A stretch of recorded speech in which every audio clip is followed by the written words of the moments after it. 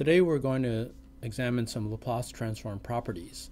We've already used the transform tables, but there's another table of properties that we're going to show you. And the three topics are, first of all, that the Laplace transform is linear, meaning scaling and superposition apply. Second, you can solve differential equations with zero initial conditions, and in the time domain, this is equivalent to what we call the convolution property, or convolution integral. And then finally, we're going to talk about how to solve differential equations with non-zero initial conditions using the derivative property.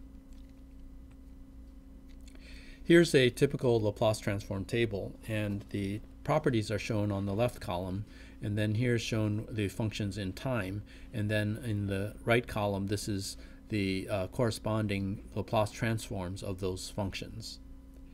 We're only going to look at a few cases here, starting with scaling and superposition.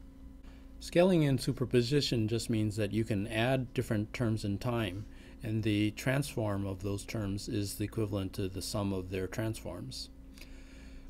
Imagine you have two functions of time and you already know their transforms, such as the unit step and the unit ramp. Now imagine that we want to take the transform of this quantity, which is the sum of those two. That says that the transform is simply the sum of the separate transforms, 1 over s and 1 over s squared. And then there's one additional twist, which is here we're multiplying by 2, and the scaling property says that we can also multiply 2 for the transform. Similarly, if you had a Laplace transform, you can also use linearity to go backwards, where here we can recognize this is equivalent to 4 times the unit step function, and then we have a unit ramp function. So scaling and superposition have already been used throughout differential equations, and when we use Laplace transforms, nothing changes. We can still use those properties. Let's move back to the table and examine another property, which is convolution. Convolution says that you can take the product of two transfer functions, and in the time domain it's equivalent to this strange integral here called convolution. We've already used the product of two Laplace transforms by multiplying x of s times u of s to get x of s to solve a differential equation, where this is the transfer function and then this is the input. And the implication here is that this is equivalent to this integral, where the terms in the integral would be h of t, which if you call is simply the impulse response multiplied by the input to the function. This integral is actually not that easy to compute, but it's very useful as a way to understand how to solve differential equations. So let's look at an example. Here's a differential equation we've used many times before with the transfer function given, but now let's apply a different input u of t along with zero initial conditions. Now u of s we can find on the table. This is just going to be 1 over s plus 2.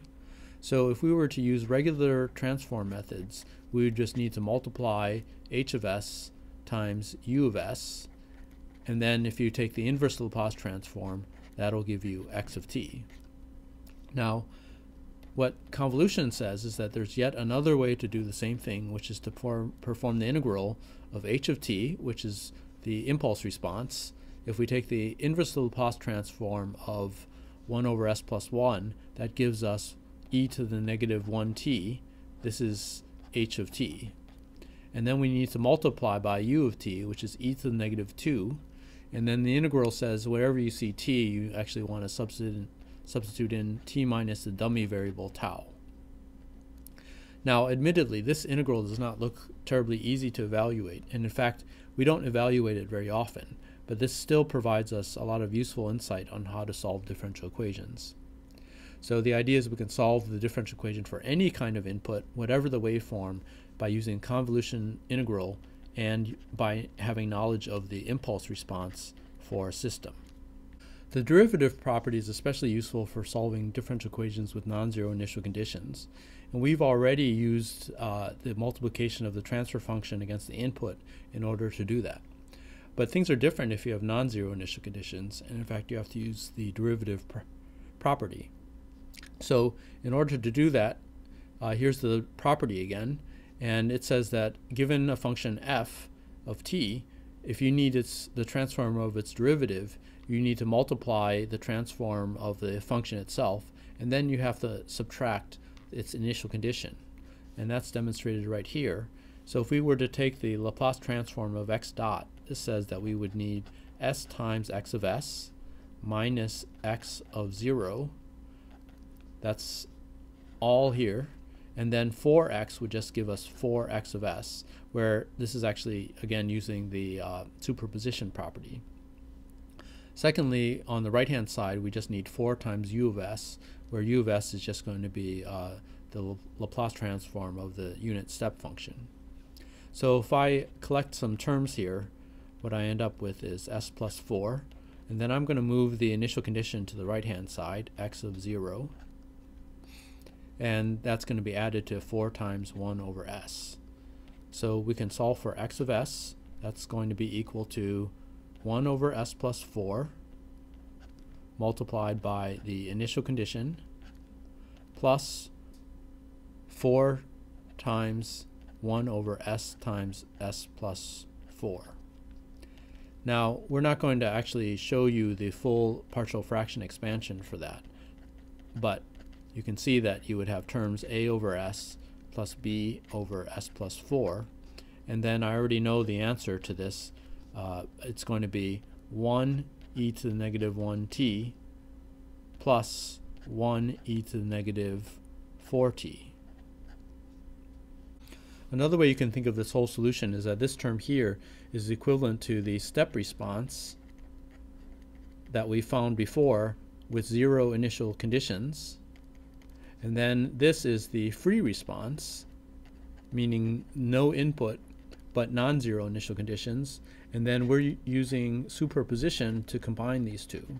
If you recall, in the time domain, we've already used superposition many times in the past.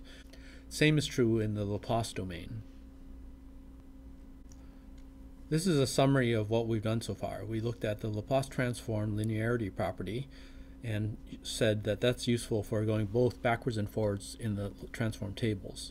We also talked about how you can solve a differential equation with 0 initial conditions just by multiplying the transfer function of the system against the input.